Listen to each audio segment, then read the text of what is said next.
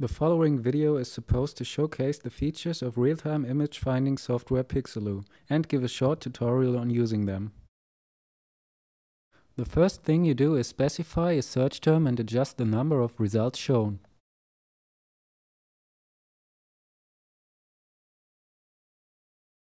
This results in an infinite map of thumbnail images sorted by visual similarity. You can navigate through the map by holding down the left mouse button or by using the mini-map in the upper right corner. You can zoom in and out using your mouse wheel or the slider in the upper right area of the screen.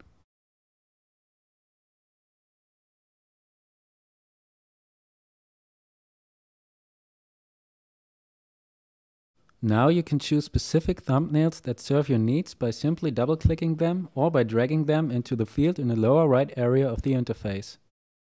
Now, taking the images you chose into account, the program searches for more results for the given search term, sorting them according to visual similarity.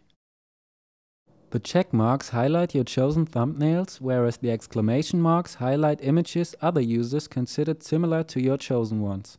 This helps improving your results, because humans are more capable of detecting visual alikeness than machines are.